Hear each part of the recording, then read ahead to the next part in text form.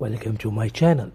Lizzo cracked crass joke while taking to the project. Grammy Award winner singer Lizzo made the cheeky joke while she was appearing on the prime-time Australian television.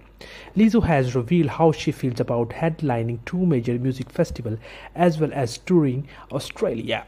The star said she cannot wait to come to Australia and that she is prepared for in the infamous and mud that festival goers have to contend with bed on base splendor in the grass. I hear like you have got off to bring the boots, the rubber boots, and I will be there with my willies on, she joked with Sarah Harris on the project. I'm great with mud. I like to get down and rough and tussle, I'm a county call. The Grammy Award winner also let it slip about how excited she is to headline Glastonbury Music Festival in the UK alongside Guns N' Roses. It has not really sunk in like I am headlining actually, she said.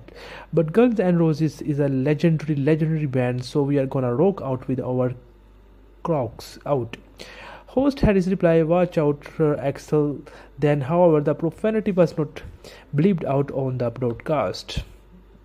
Speaking about how she recently won Record of the Year at the 65th Grammy, Lizzo then went into an excited, expletive-laden memory of the night of the awards.